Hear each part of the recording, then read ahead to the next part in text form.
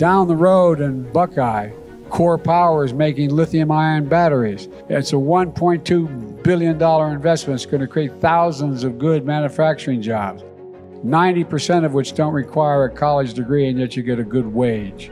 My name is Lindsay Gorrill. I'm the founder and CEO of Core Power. I was heavily involved in the supply chain of lithium batteries for a number of years. How do I bring all the knowledge I have on lithium-ion cells to the United States? Mother Nature provides energy when it wants to. Energy storage is a thing that will finally make green energy 24/7. So you've got all this money being spent on, say, solar in California, but people are seeing their energy costs go up. And that's a problem. What storage brings a community is reliability, but also should be economics. One of the main reasons why you want to build batteries in the United States and cells in the United States is the supply chain from the upstream, which is from mineral to chemical, and on the downstream to companies like Energy Vault. With domestic manufacturing, there's no issue with the Suez Canal being shut down or something like that, or backed up containers. We can move a product to a job site in North America in 2 days. We bought about 215 acres of land in Buckeye, Arizona. That plant will be up and running with cell production at the early part of 2026.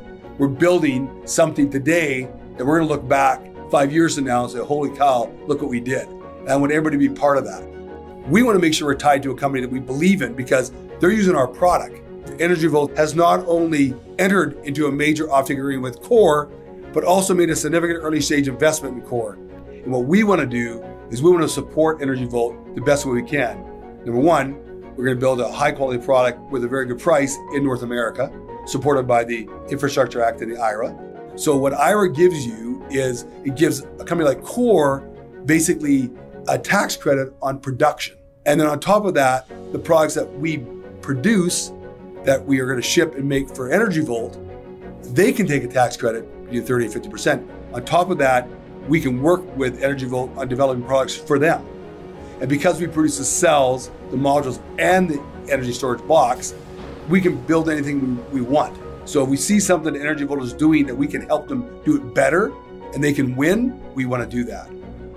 We know that we can produce a product that's going to make Energy Vault successful, and Energy Vault has a platform that will help us be successful. The combination of Core and Energy Vault allows us to go after almost every type of storage market. Being able to do everything from cells to solutions to development and that kind of stuff, it becomes a combination that's unprecedented.